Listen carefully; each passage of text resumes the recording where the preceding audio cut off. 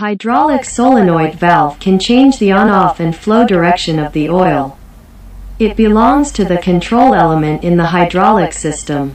Its main structure is composed of a valve body, a valve core pushrod, and a solenoid coil. The valve body and the spool can form a closed cavity that communicates with each other. These cavities form the pressure oil inlet.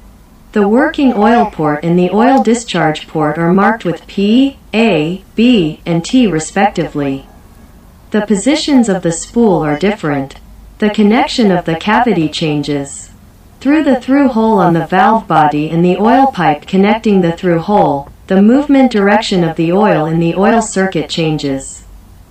The position change of the valve core is controlled by the pushrod, and the electromagnetic coil is energized to generate a magnetic force push the pushrod, so that the position of the spool moves.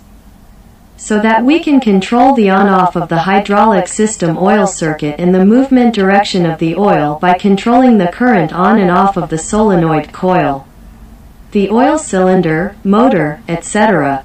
can all pass the solenoid valve to control, thereby also realize the electrical control of mechanical movement.